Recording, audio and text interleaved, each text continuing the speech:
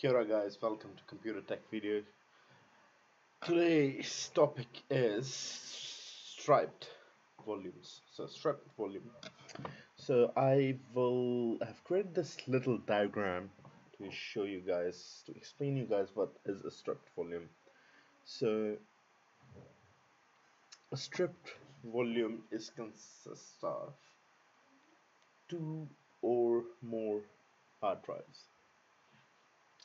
In which what happens is, let's say this is here is a data unit, and these are the four hard drives in a striped volume.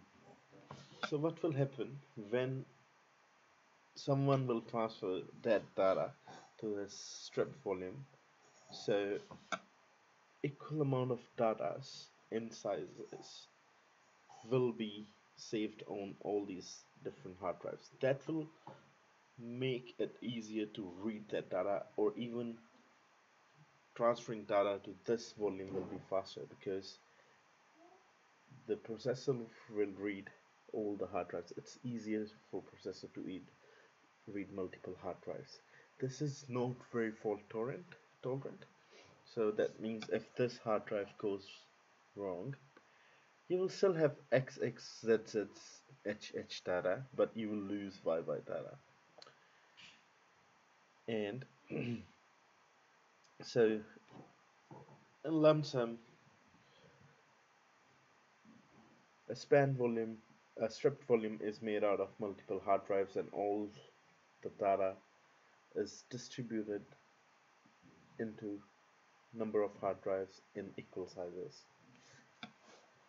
Now I'll go ahead and show you the practical side of things on this. I will be installing a span volume on this server. I'll just turn it off because I have to add the physical hard drives too.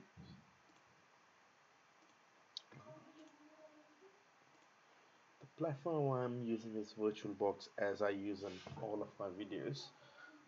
I'll go to settings, storage, and let's go ahead and add create VHI Dynamics, and let's see SV, and create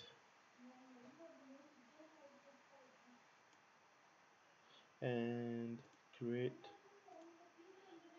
dynamic allocated 450, and the third one we will make is create dynamic SV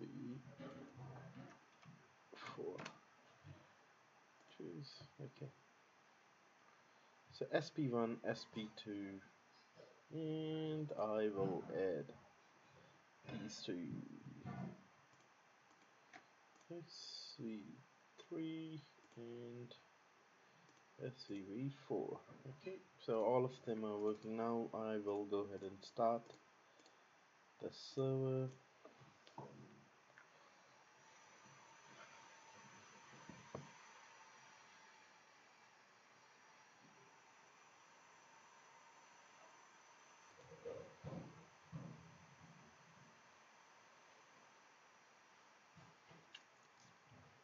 Yep, now we will log in.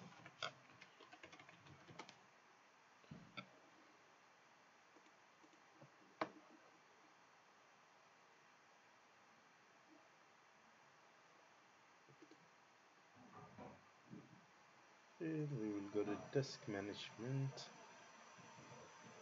And first thing, we'll make sure all the new created hard drives are online or not. And yes, all of them are online. Now what we will do, we will select one of them and we will create new striped volume. Next, and we will add the other two. Add, next, give it letter G, no problems. Next, and finish, and yes, here. It will take quite around 10 minutes to create this volume. It will go into, first it will create it and then it will go into a formatting stage, and once that's done the volume will be ready to get used. Okay, so you can see that has started formatting. I'll just skip to a part where it's all done.